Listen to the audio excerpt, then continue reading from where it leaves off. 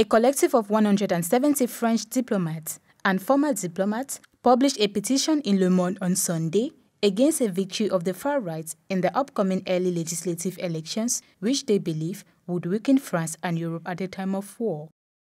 The signatories, who are diplomats and ex-diplomats of all Republican sensibilities, state that they have witnessed the multiplication of crises and the accumulation of threats in recent decades, including the COVID-19 pandemic and Russia's invasion of sovereign states.